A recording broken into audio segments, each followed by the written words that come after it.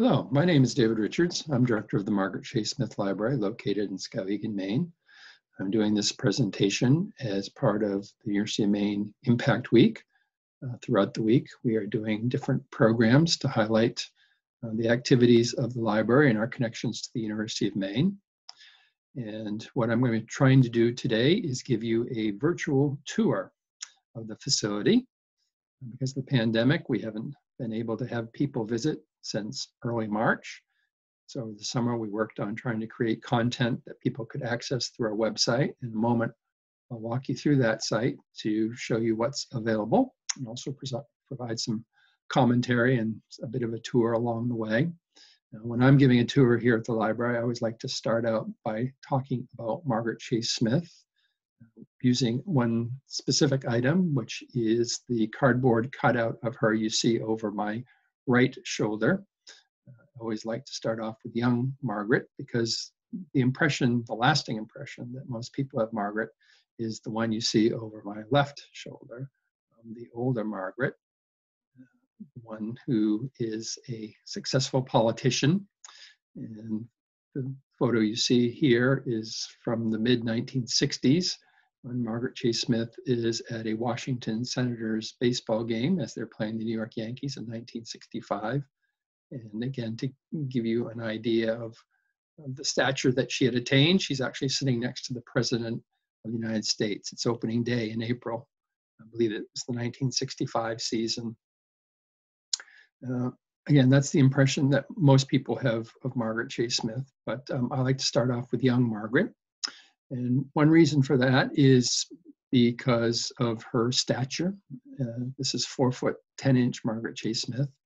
She, as an adult, was only about 5'3", actually more like 5'2", but she usually wore high heels to eke out another inch. And especially with young people, it shows them that it's not about what's on the outside, it's about what's on the inside in terms of what you can accomplish in life. Not about physical stature, it's about the determination that you have. And that's another element of what is revealed by this image of Margaret. It looks like she's wearing a dress.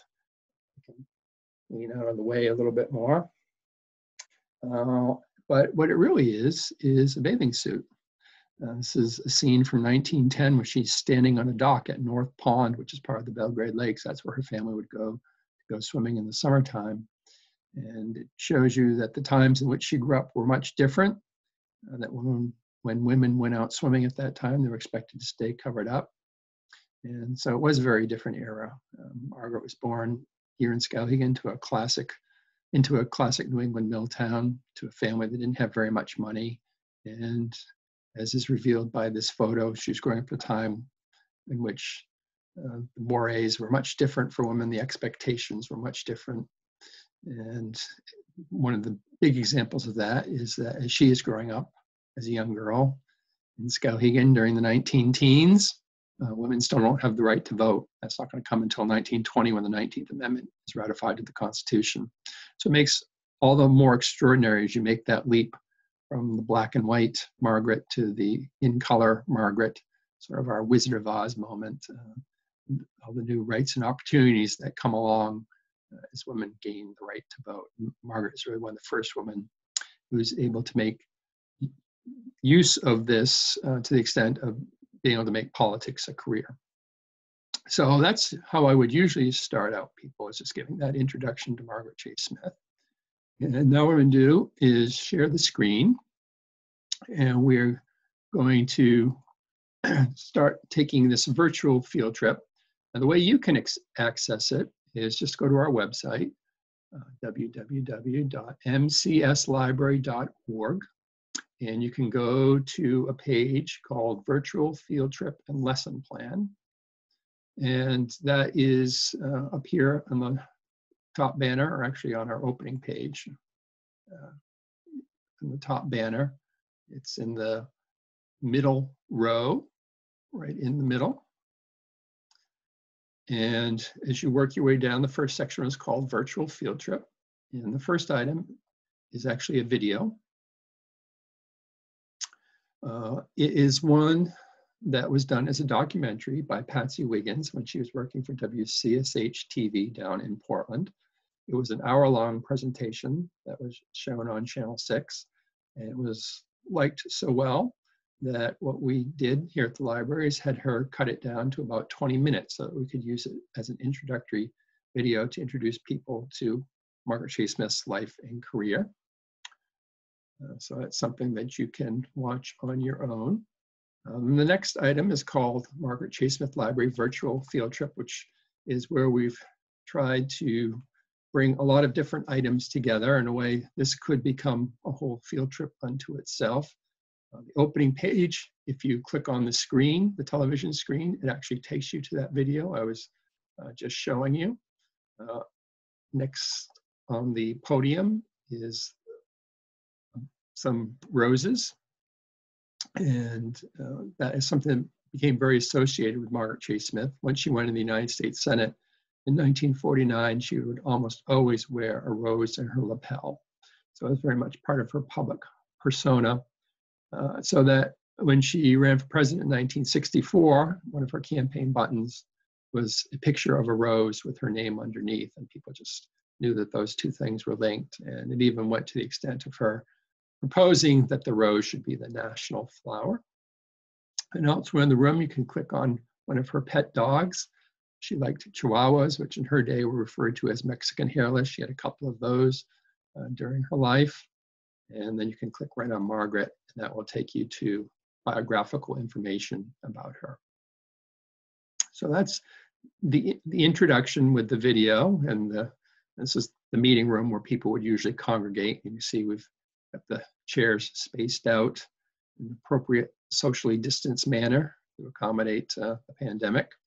The next section is to give you a sense of the museum, which is set up as a timeline exhibit. So it begins in 1897 and it goes around to 1995, filled with memorabilia and photographs highlighting her career. We could by no means replicate all of that online, so just hit some of the highlights. And the first one is a very famous moment in her career, probably the moment that will keep her in the history books for a long time.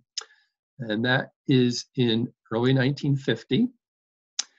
After World War II is over and we're come into the midst of the Cold War, this rivalry that we have with the Soviet Union, there becomes a concern that communism is on the march throughout the world, trying to take over the world. In 1949, two things occurred that scared us. One is the Soviet Union exploded an atomic bomb, and the second was China fell to the communists. So you now have these two large countries in Asia that have both fallen to the communists. And the politician who seizes upon that is Joseph McCarthy, senator from Wisconsin, who starts going around the country in February 1950 saying that the reason these two events have happened is because there are communists in our government, and there are communists and communist sympathizers in American society in places like high school teaching and colleges and universities and our school systems and labor unions and out in Hollywood, and they're undermining the American way of life. Margaret Chase Smith was very concerned, but anytime you went to see this evidence that Joe McCarthy said he had, it was just lots of gossip and rumor and innuendo. And she wasn't very much a fan of the tactics that he would use, which was to really browbeat people and to trample on their civil liberties. And she felt something needed to be done. So she got up on the floor of the Senate on June 1st, 1950, and gave what was called the Declaration of Conscience speech. She never mentioned Joe McCarthy by name. She never personalized it. But by criticizing the tactics he was using, it was very clear who she was speaking out against. Caused a great sensation the next day all across the country. Newspapers are talking about the speech in banner headlines. And in the days to come, people start to speculate that she might be a vice presidential or presidential candidate in the next election cycle in 1952. So this is really the moment that put her on the national stage, and she stayed on there for the next 2 decades. Her approach to trying to understand communism, and actually what you can hear in this Declaration of Conscience section is actually her reading the Declaration many years after she originally gave it. There was no recording in the Senate as she gave it at that time. The next section is about a very famous world trip that she took in 1954 and 1955, in which she visited 23 countries. Her approach to trying to understand the spread of communism throughout the world after World War II is to go visit countries and see why in Europe people were voting in democratic elections for communists in places like Italy and France. And a lot of it had to do with the eternal turmoil, the economic and social turmoil, which translated into political turmoil after World War II, as those countries had been devastated by the war. So one of the things that she came to realize from her world tours was that the United States needed to play more of a role in helping rebuild Europe, which became known as the Marshall Plan. So you can see her seated in front of a picture that is showing you the route that she took. You can see some lines on the map. There was 2 legs of the tour because she had to come back to the United States in the middle of her trip. So the first leg was to Europe and the Middle East, and the second leg was to Asia. And there, again, is a link that you can go to learn more about that trip. And then we move up to 1956, and you see an image of her with Eleanor Roosevelt. And this was an appearance that they both had on the CBS Sunday morning news program called Face the Nation. And this was in November of 1956, right before the presidential election that year between Dwight Eisenhower and Adlai Stevenson. And so Eleanor Roosevelt is on to support the Democratic candidate, Adlai Stevenson, and Margaret Chase Smith is on to support President Eisenhower. And it's a very interesting debate that they have. There's a clip that you can watch down below, and what comes out of it is that you see that Margaret Chase Smith understands this new medium of television much better than Eleanor Roosevelt. So I'll let you watch that and see what you can glean in the distinction between the two people. Moving on in the timeline, we move up to 1957, which was another pivotal year in the Cold War. That's the year that the Soviet Union put the first satellite in space, Sputnik, which startled us because we had looked at them as being a backward technological country. It included they got atomic technology by stealing it from us, but they didn't steal satellite technology because they were able to put a satellite into space before the United States was. So Margaret Chase Smith, her approach was always to go out and find out why things were happening. And she's in 1957 made a tour of defense and military installations to see what the state of our aeronautical and space program was. And along the way, she wore this flight suit because she wanted to break the sound barrier, and she was able to get a defense contractor, North American Aviation, to take her up and fly in an F-100F Super Sabre jet and break the sound barrier in 1957. The other thing that happens in that year is the United States Senate decides they need to have a special committee that's going to oversee the space program, and Margaret gets appointed to that. So she's right there as the space program begins. First program was Project Mercury, very simple missions, 7 astronauts chosen. Alan Shepard goes up, he comes down. John Glenn goes up, orbits the Earth 4 times, comes back home. And then we moved on to Project Gemini, were 2-man missions, and then the Apollo program in the 1960s, which was to put a man on the moon. Those were 3-man missions. And she was even there long enough that she was there for the start of planning for the Space Shuttle program, which actually became before the Aeronautical and Space Sciences Committee in 1965, even though space would take another 17 years before the first Space Shuttle flew in 1982. Margaret was also proud of other ways that, and you can learn more about her flight with this link about Margaret getting inducted into the Mach Busters Club. Sound is measured in units called Mach, and because they broke the speed of sound on the flight, she got that citation. Margaret was proud of the role that Maine was able to play in the space program. And one of the ways was one of our counters to Sputnik was a satellite called Telstar, which was launched in the early 1960s. And it was the first commercial communication satellite. And what that enabled was us to send beams via sending stations up 2 satellites that would then come down to receiving stations, and those stations were located in France, England, and Andover, Maine. And that's what Margaret is pointing to in the picture, the radar dome located in Andover, Maine, that was known as Telstar. Margaret ran for president of the United States in 1964, and you can click on a link here where you're going to see her giving her announcement to the National Women's Press Club. And it's a very interesting way in that she makes the announcement. Basically, she lists all the reasons people have told her not to run. And then she's going to come to a very surprising conclusion, and I don't want to give that away. So you can go on and look at that clip. So now we're going to move from the museum, which you've just seen 6 items out of literally dozens, scores, hundreds that are in the museum. And we're going to go transition to the house.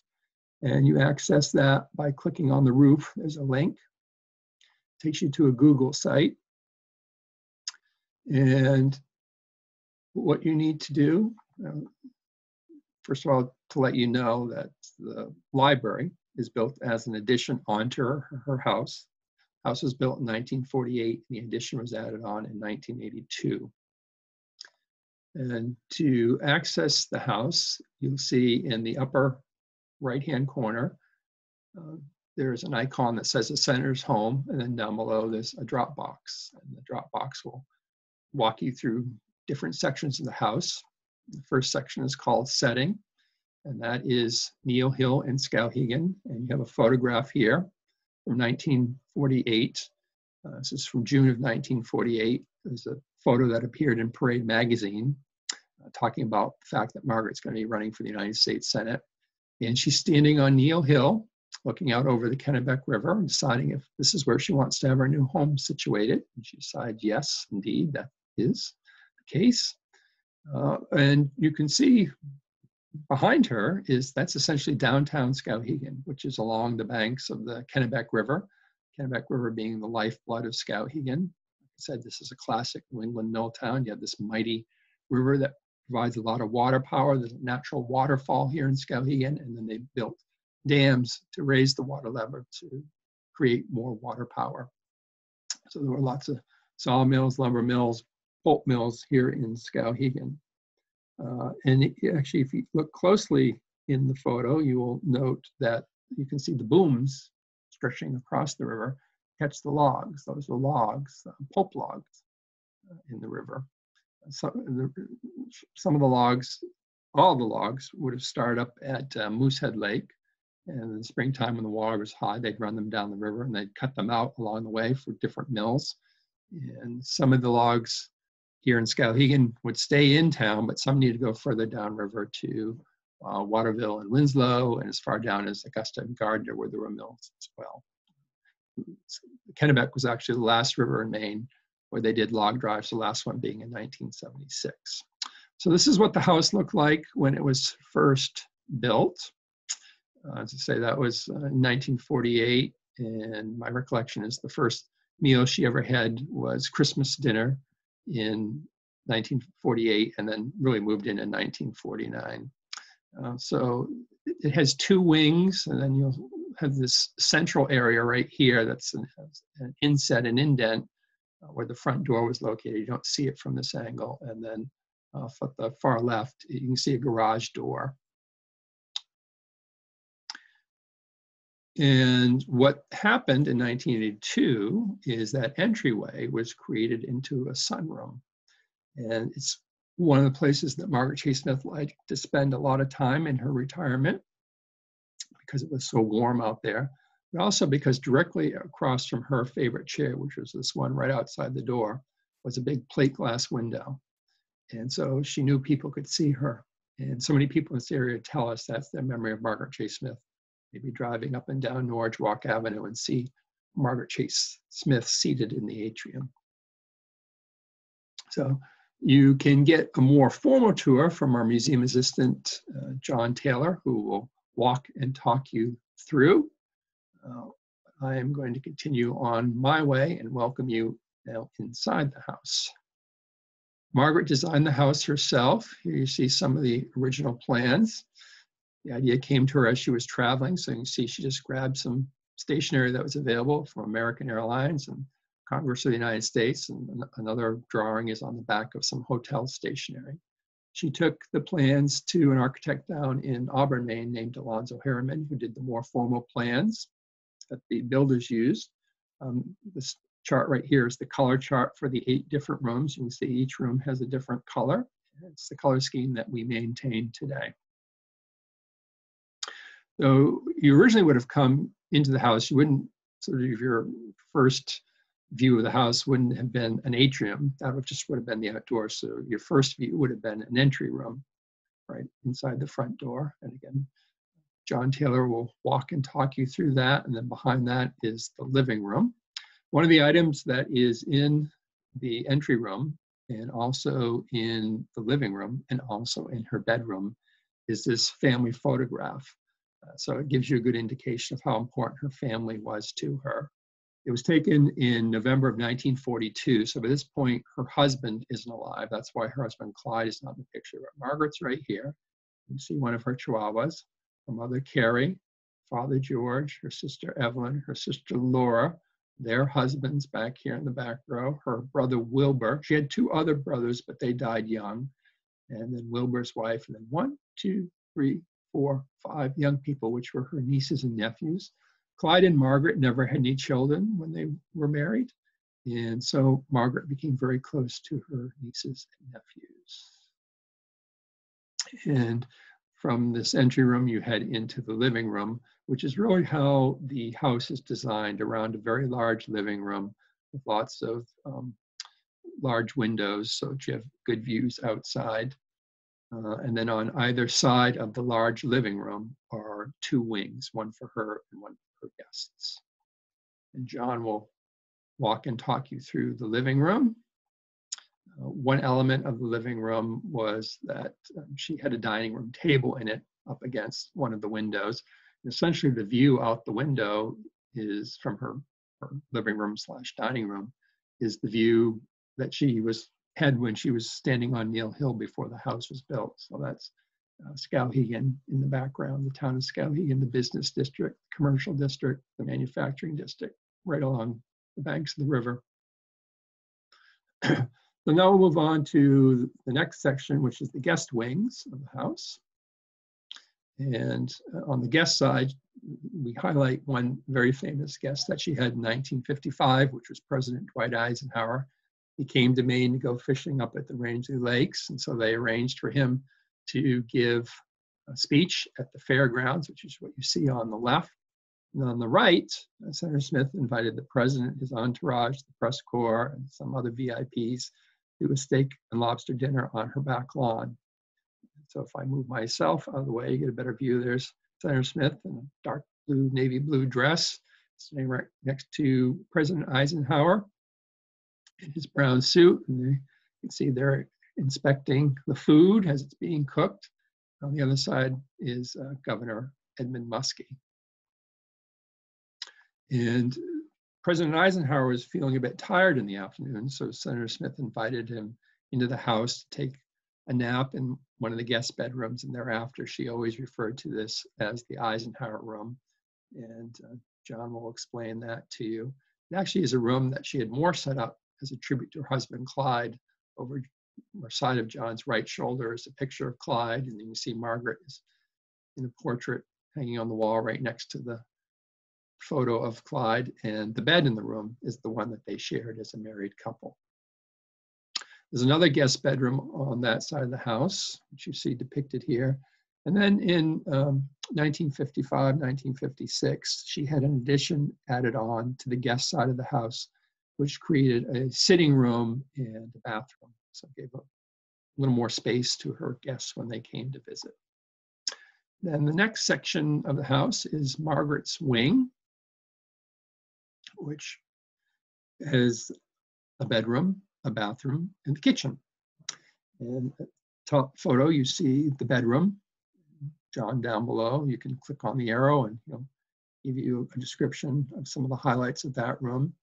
You see, as you look on the walls, starting from the left, a series of flower paintings. Those were given to her by Madame Chiang Kai-shek, the wife of the leader of nationalist China, which loses the Chinese Revolution in 1949 to Mao Zedong and gets driven off to the island of Taiwan. Margaret Chase Smith was very friendly with Madame Chiang Kai-shek. And then over her bed is a painting of her mother, Carrie. When people would ask Margaret Chase Smith how she was able to accomplish all the things that she did in her life, she would often give the credit to her mother, Carrie, who taught her to be a very determined person. And then moving farther to the right, you see pictures of her family. Actually, it's cut off a little bit, but that's the family photo. And then pictures of her with her parents, and in particular with her mother, Carrie, a couple more of those photos. And then you have the kitchen, which is right off of the bedroom. And it's very tiny. That was purposeful. Margaret believed there really ought to be only one person in the kitchen, the cook, and everyone else should keep out. If she was alone, she could just dine right at the counter. If she had guests, you saw that dining room table that was kept in the living room. And she had leaves for it as well, so they could always pull it out into the middle room and accommodate more people. Margaret was a very powerful woman. She's a United States Senator. She's being considered for a vice presidential or presidential candidate. She runs for president in 1964.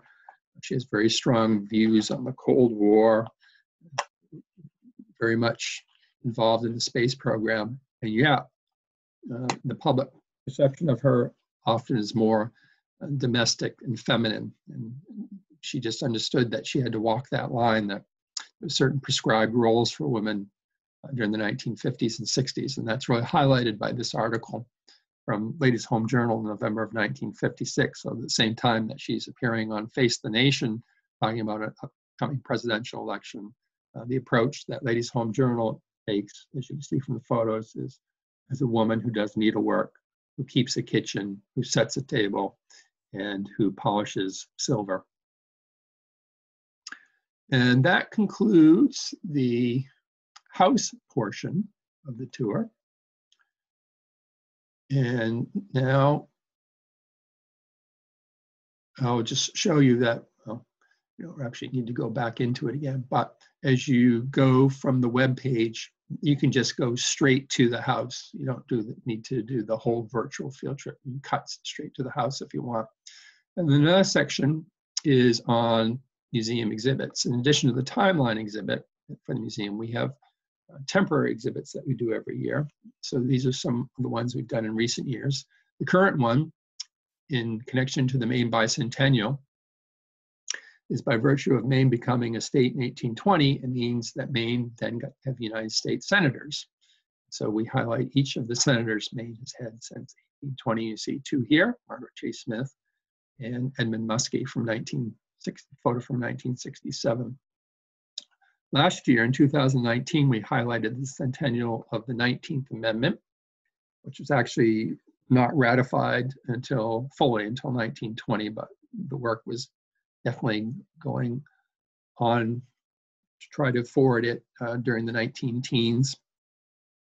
Margaret really wasn't a suffragette. She was a little too young to be involved with that movement. She was definitely a beneficiary in that she's really one of the first women in this country who was able to take that new right of voting and turn it into a political career. But interestingly, her mother, Carrie, I wouldn't say she was a suffragette, but she definitely was someone who actively sought for women to get the right to vote, in that she signed petitions when Maine had referendums to vote on the issue. She signed petitions encouraging men to vote yes on the issue. You got to remember that women wouldn't have been allowed to vote, so they had to beseech the men to vote for it, which they did not in Maine. It only comes by virtue of the federal amendment that women get the right to vote here in Maine. We had another recent exhibit about Margaret's connections to the media, being a politician, a lot of media interest in her, particularly since she's a woman. She's perceived to have this different point of view, which is why she gets in Ladies' Home Journal, and which is why she's on the Face of the Nation with Eleanor Roosevelt.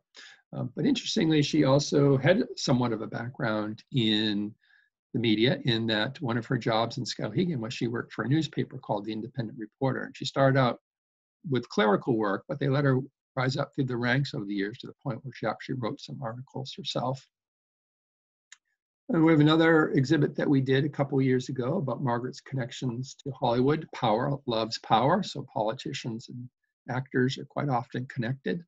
And here is a photo from an awards ceremony in 1955 when Margaret Chase Smith is with actors Danny Kaye and Jimmy Stewart. And actually, she was receiving an award for reports that she had filed for CBS News when she was on her world trip in 1954 and 1955. Some of her reports were shown on a television program called See It Now, which was hosted by one of the most famous journalists of the day, Edward R. Murrow. And we did another exhibit on Margaret's teen years, growing up in Skowhegan. And we did one on her connection to her husband, Clyde, who was a very interesting man in his own right. He had been married once before. He was 20 years older than Margaret Chase Smith. He was a consummate politician. He's one of these guys who rises up from the rank, almost from dog catcher right up to United States House of Representatives. But the real job he wanted to hold was governor of the state of Maine. But the Republican Party told him in 1936 they needed him to run for the House of Representatives. And so that's what he wound up doing, and he was successful.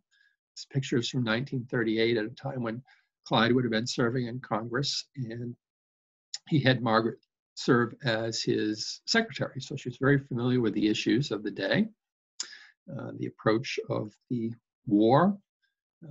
War is already going on in Europe, and the Spanish Civil War. Hitler's come to power in Germany and is starting to invade some of his neighbors. And the other big issues are the ones connected to the New Deal. And Clyde was very much someone who was a proponent of a pension program, which eventually is going to become the Social Security program. So Margaret's learning all those lessons as she's serving as the secretary in his office, which is going to become important because he passes away in 1940. And that's how Margaret first gets to be in the House of Representatives, succeeding her husband, Clyde, and then winning election on her own 4 times. And then eventually in 1964, she's going to decide to run for president of the United States. She's running as a Republican in that year. It's a very wide field. There was about 8 or 9 candidates altogether. She winds up coming in second on the final ballot. And it's significant because it's the first time that a woman has ever been even placed in nomination by one of the 2 major parties, in her case, the Republican Party. So those are exhibits. And then the next section is a list of educational programs, which is probably mostly something that would be of interest to teachers. And then there's another section on lesson plans, which again is more designed for teachers. That is sort of the educational component of the field trip. And we'll go back to the Google version of the field trip, in that you will also then be able to access the archives through this slide number 5. And what you're seeing here is a space that originally was a breezeway and a garage. And in 1982, when they built the library, they converted that space into a research room. You see all the black file cabinets. This is where Senator Smith's papers came to be located as they were moved back from Washington, D.C. So about 300,000 documents altogether. Correspondence that she had with fellow members of Congress, members of the executive branch, and a lot of constituent correspondence, letters that people here in Maine wrote to her and her responses back to them. That was something she really focused on in her political career. So there's lots of those documents. And Mark, our librarian here, Angie Stockwell, is holding a scrapbook. That's another big part of the collection. We have over 500 of those, which started out as family scrapbooks, and then she just had her staff keep them throughout the years. I'm going to let Angie tell you the full story of the archives and her role and her work. You can see there's this link right here, which you can go to. It's quite an extensive presentation that she gives. See, in this photo, she's going to be talking about one of the scrapbooks. I think this is a pretty noteworthy one, volume 341. There's going to be something in there that she's going to tell you. And she's going to talk to you about this portrait on the wall behind her, which is her favorite portrait of Margaret Chase Smith. And the reason it's her favorite is you have to understand Angie's connection to the library. It started out that she was Senator Smith's personal secretary, and she was hired in 1983. So I always joke that she probably created a quarter of the items in the collection. Any correspondence that Senator Smith did after she left Washington, D.C. From that period from 1983 to she passed away in 1995, Angie would have been taking the dictation and typing up the letters. But when Senator Smith died, she then transitioned to becoming the librarian. And she's still here for another week. She's actually going to be retiring during Maine Impact Week. Her last day is September 30th. That's after being here for 37.5 years. So she has a very intimate connection to the collection and with Senator Smith as well. And again, she'll tell you in this video presentation why that portrait of Margaret Chase Smith is so meaningful to her.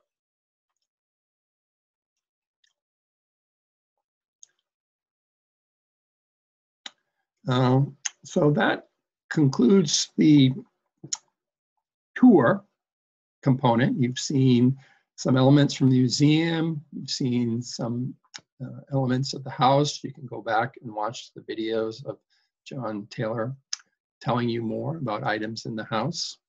And then you have that video of Mrs. Stockwell talking about the archives that you can watch, and also the introductory video by Patsy Wiggins. And so I wanted to conclude by coming back on, so I'm going to stop sharing and talk about a couple of items. And I want to bring it back to Margaret Chase Smith. You get these two images behind me. And the final message, especially for young people that I like to have, is what Margaret Chase Smith really wanted people coming away from. It's not so much from a visit remembering all the history about Margaret Chase Smith. There's books where you could access that history. There's a couple of lessons that she wanted people to draw from being here. And one connects to an item that is in the entry room of her house. As you walk into that room, there's a very nice portrait of Margaret Chase Smith. And right underneath the portrait, there's a book. And it's this book right here, The Little Engine That Could. And it's in a very prominent spot, as I mentioned, right underneath her portrait in the first room of her house. There's thousands of books that she could have selected to be there, some of which she wrote. She wrote her own political autobiography. But that's not what she put out on display in that very prominent spot in the first place in the first room of her house. She put this book, and I think it's because she understood that this is something that even kids would understand the message of this book, The Little Engine That Could. The part towards the end of the story where the engine's trying to get up over the hill, and it tells itself, I think I can, I think I can, I think I can. One of the lessons that Margaret Chase Smith wanted to pass on, especially to young people in Maine, was the importance of having aspirations. She hated it when kids from Maine set their sights low and thought just because they were from Maine and from certain parts of Maine that opportunities wouldn't be open to them. She wanted them to look at the example of her own life. To say someone born in a classic New England mill town to a family that didn't have a lot of money at a time when women didn't have a lot of opportunities. But she didn't let any of those things hold her back, any of those obstacles. And she didn't want young kids here in Maine holding themselves back. And she knew they would know this story, and that to have successful aspirations, you also have to have determination. You have to be the type of people who say they think they can. So she wanted young people and all people to have aspirations, goals, and dreams to make something of their lives. But she realized that life was more than just about yourself. It's about what you do for other people. And the object that I always like to point out in the museum timeline exhibit is this citation, this plaque that she received from the Salvation Army with just the one word on it, others. And to Margaret Chase Smith, that's what service was all about. That's what her connection to public service was, her ability to help other people.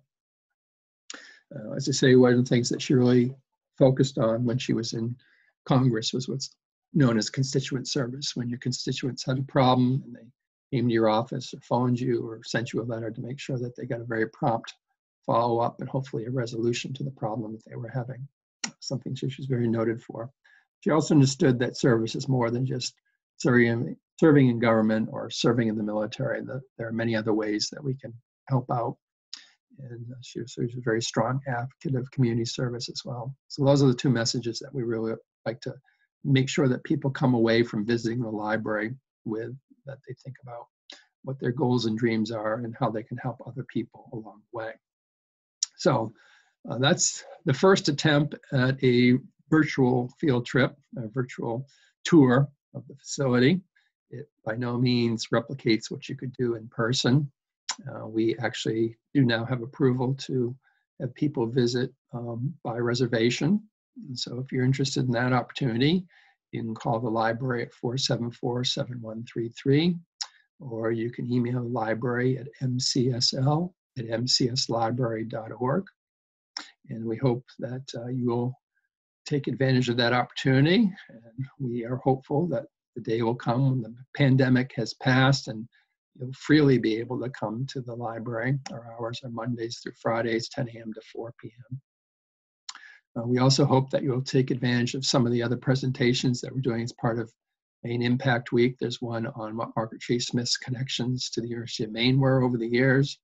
We have a couple of interviews with students who have received Margaret Chase Smith scholarships at the University of Maine and are doing research about either public policy or historical research, in some cases about Margaret Chase Smith. And then we also have another video about a program that we run in conjunction with the University of Maine called National History Day in Maine, which is for 6th through 12th grade students. So I thank you for your attention and I bid you goodbye.